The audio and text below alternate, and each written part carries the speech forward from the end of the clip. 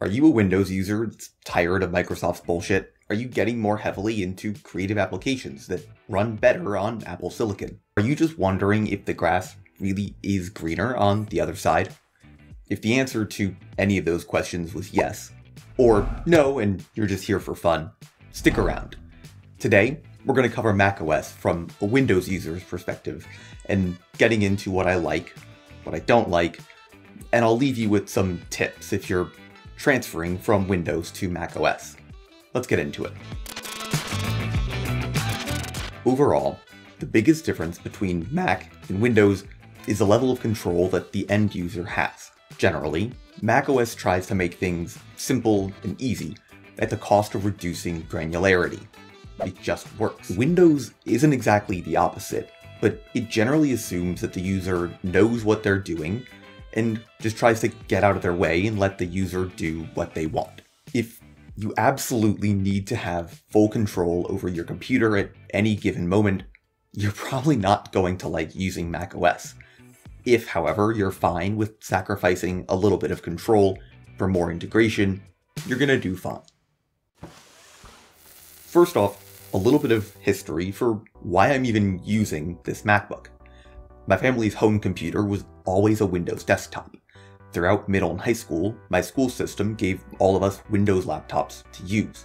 The only time that I used a MacBook was for 5 seconds when a friend needed help figuring out something, or back in elementary school when they brought out the cows. Not those cows, the computer on wheels. Anyways, when I went to college, my business program recommended that we get Windows devices because of some software that would only run on Windows. Thus, I ended up purchasing that Surface Book 2, and it was great. I loved that thing. When I wanted to get more heavily into video editing, I used money from an internship to build myself a custom Windows editing PC. So if I was happy with Windows, why did I buy that MacBook? You see, I wanted a device that would let me video edit on the go. While I can carry my desktop around with me, it's not actually that heavy. It was getting really annoying bringing it home on breaks every time that I wanted to work on a video when I wasn't here in my apartment. I also couldn't bring that to a cafe or a coffee shop to work on stuff. I would have done it on my Surface Book, but it felt like it cried trying to play back one stream of 1080p video in Davinci Resolve. I'd started looking at Windows laptops and sure, I could find devices that had high-end Intel and AMD processors that would absolutely rip through video editing if I tethered myself to the wall and dealt with the sound of a jet engine constantly. I needed a device that could last a full day on a charge, easily slip into a backpack, edit a video without reaching the surface temperatures of the sun, as well as give me the same performance on battery life as off battery. The only device that I could really find to do that was the MacBook. So out to Best Buy I went, and $1,600 later my bank account returned. Now, getting used to macOS was a big shock. Things immediately felt different, with settings all in the wrong places, Windows not being managed correctly, and the system even asked me for my fingerprint to change the date and time. The first few days after getting the MacBook were spent understanding gestures and learning keyboard shortcuts and getting used to hot corners and using command instead of control. While both operating systems allow you to do the fundamentals like writing documents, making video calls, using applications, surfing the web, the big difference between these operating systems really comes from the freedom and control that the end user has. For example, Windows has much more freedom in terms of Windows management. You can drill deeper into the file system, and the OS supports a wide array of processors, graphics cards, and external devices. By default, macOS gives you Surface-level file access, Windows tiling, and support for Intel and Apple Silicon processors. Windows is more open, while macOS is locked down for simplicity. If you're an iPhone user, which you probably are if you're in the United States, you're gonna feel right at home using a Mac. Apple has translated a lot of the design similarities between the platforms. Windows lets me turn off animations, access drivers, and install software from a decade ago. Macs? I can't really do those same things. That simplicity, though, helps macOS feel much more at home on a laptop. Using a trackpad with macOS feels so natural. Gestures run more smoothly, and the tracking quality is out of this world good. In general, the system feels more responsive, with animations running at higher frame rates, and layers and transparency feeling more authentic.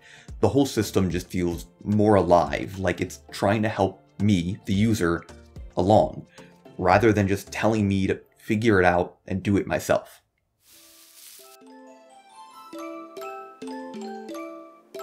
Now, getting used to macOS took time, and the OS is more locked down with less control, but there are still pieces of it that I enjoy. First, the system is very efficient, especially on Apple Silicon. I rarely hear the fan spin up, and temperatures remain very cool.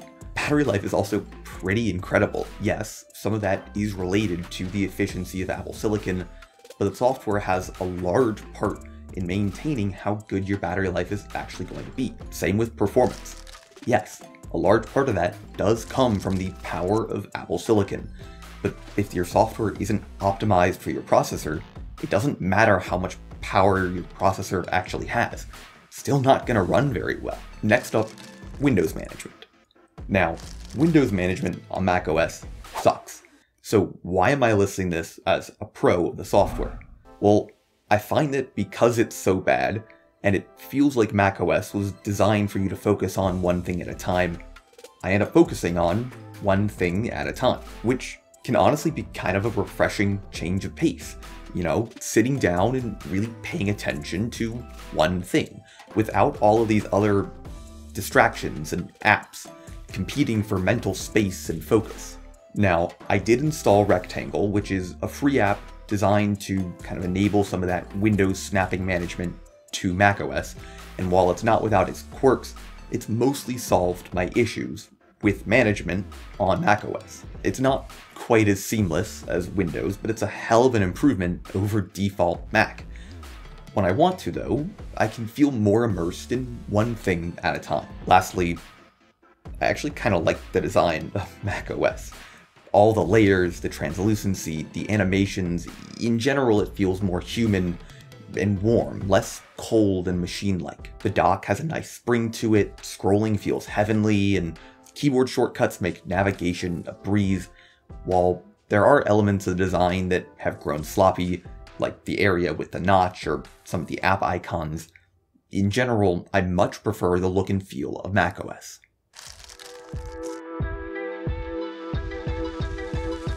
Now, of course, as much as Tim Cook would like you to believe, macOS isn't perfect. Yes, there are elements of macOS that I like. There are things that I really don't. Starting off with having to do things the Apple way. I mentioned before that Windows management is atrocious. Split screening apps is tedious, the minimize button is confusing if you forget about the 4-finger swipe down on the trackpad to show open windows, and clicking on an app in the background brings the entire program to the forefront, meaning your calculator disappears every time you click off of it, and dragging files to another application is kinda messy. Do you need to fix a driver issue? Apple says no. You don't need access to that kind of software in case it breaks. Do you dislike animations? Well, the best that you can do is change the Genie animation to scale, which I did immediately. The behavior of the menu bar up top is absolutely bewildering to me sometimes. A notification center doesn't let you mask clear notifications. Apps don't close when you fully quit out of all the open windows. And I hate that in general, Apple treats me like a slack-jawed nitwit who doesn't know how to use a computer, can't be trusted, and needs to be guided through everything. Alright, that got aggressive. Before I end this video, we'll stop with a positive note.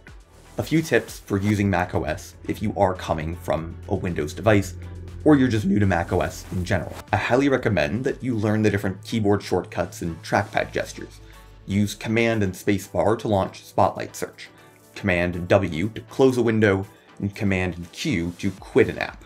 Use Spacebar to preview files in Finder, and Command-Shift-5 to access screen capture. You can also use Command-Tab to switch between open applications. On the trackpad, swipe up with 4 fingers to get to Mission Control. Swipe down with 4 fingers to see all the available instances of an app.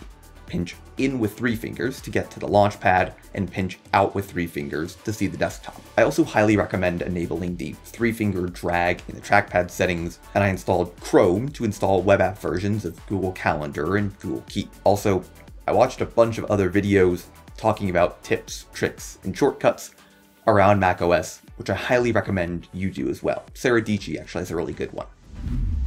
So to wrap all of this up, if you're thinking of switching from Windows to Mac, but you're worried it's going to cause problems, I'd say you should relax. Yeah, the first few days, they're going to be annoying as you go for a keyboard shortcut that doesn't exist, or you look for the menu bar within an app instead of up at the very top. While you can't see the speed you're transferring a file in macOS, both platforms let you accomplish pretty much the same thing. Yeah, it'll take you some time to get used to using command over control. Yes, the different behavior of the traffic lights in different apps makes no sense. No, the Windows way is not the Mac way, and it may not be your way. But macOS does have its advantages, namely the speed, the efficiency, and simplicity of the software. While this Windows user does still wish I could have the power and battery life of Apple Silicon on Windows, I've grown to enjoy macOS, and I'm pretty sure you will too. Thank you all so much for watching this video. If you're brand new to using macOS or you're switching from Windows to Mac, let me know your experience down in the comments below. For now, I'm Michael with TECHMB. Make sure you get subscribed to see more from me, and I'll see you later.